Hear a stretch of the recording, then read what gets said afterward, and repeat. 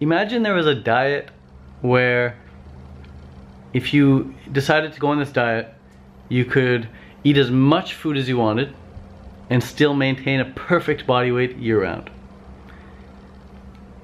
Imagine that this same food, if you ate it, would benefit the planet and every animal on the planet. And imagine that even though you could eat as much of this food as you want, you'd never get sick of it, and it would always taste delicious. Like every meal would be extremely satisfying, extremely rewarding. And you'd never get sick of it. It wouldn't be like pizza or Chinese food where you eat it, it's good, but then you get sick of it and you're like, oh, I don't want that anymore. This food would be like, wow, it's so good and I want it again and again and again until the day you die. And imagine that this food wasn't addictive in any way, shape, or form. It was just extremely rewarding, like a good hug.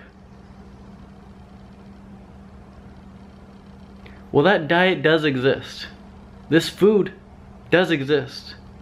It's fruit. It's whole, fresh, ripe, raw, juicy fruit.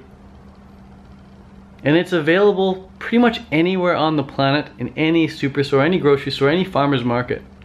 It's fruit. It's the food that you as a human being were designed to eat. You as a frugivore were designed to eat. In the same way that a giraffe is an herbivore and is designed for leaves, in the same way a shark is a fish eater and is designed to eat other fish, in the same way a bear is an omnivore and can eat fish and berries, in the same way a cow is a herbivore and eats grass. Well, you as a human being are a frugivore. You were designed to eat fruit. You were designed for foods like bananas and papayas and mangoes and durian and jackfruit and grapes and peaches and plums and nectarines and whatever other fruit you find delicious and attractive in its raw natural state. If a food is delicious and attractive in its raw natural state, you as a human being were designed to eat it.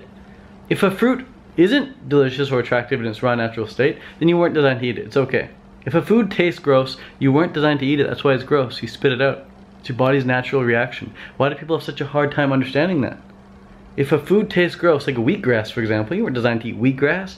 You drink it, you're like, oh god, that's gross, but it's so good for me.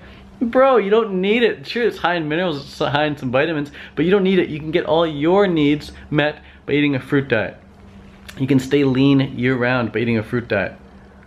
You can eat as much of it as you want and you're not going to gain weight. You can intentionally eat more than your body needs and you'll gain weight with it, sure. It's very hard to overeat on fruit. Go overeat on some oranges, let me know how you do. Go overeat on some watermelon or cantaloupe and let me know how you feel. Your body has a hunger shut-off signal that actually shuts you off and it prevents you from overeating it. You can override that with conscious effort, be deliberate about it, but you're not going to find yourself thinking like, oops, I accidentally ate half a cantaloupe.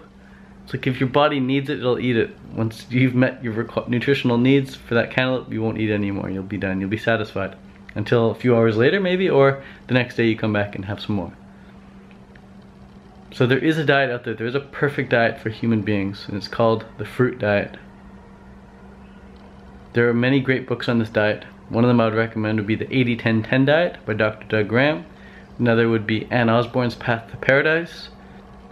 Another would be Nature's First Law. Another great raw food book would be The Live Food Factor. That's a great one as well to get started. Increase your awareness about the power of raw foods. But definitely look into how humans are frugivores and how every cell in our body runs on sugar, and fruit provides that sugar. How our eyes see color, and fruit is very colorful. How we stand on two legs and we stand upright and we can climb trees really, really easily, and fruit happens to grow on trees.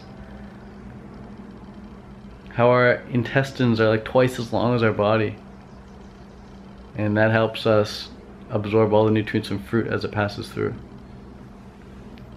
How our fingers just wrap around fruit so perfectly. Next time you grab a banana, look how your hands wrap around it perfectly. Or a mango, look how your hand fits a mango perfectly. Or an apple. Or even a papaya. Or durian, look how easily your fingers open a durian. It's this big spiky fruit for sure, but you walk up to a big durian and you just poke your finger and it cracks it open. You're designed to eat it. It tastes delicious. So if you're wondering what the perfect diet is, it's the fruit diet. It absolutely is a fruit diet.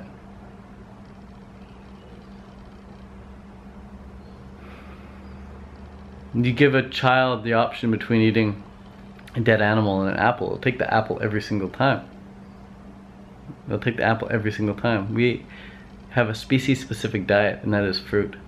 Cows eat grass, sharks eat fish, bears eat fish and berries, monkeys eat bananas and figs. Humans, man, we eat fruit, man. We thrive on fruit. We thrive on fruit. Look into it. Do your research, you'll see.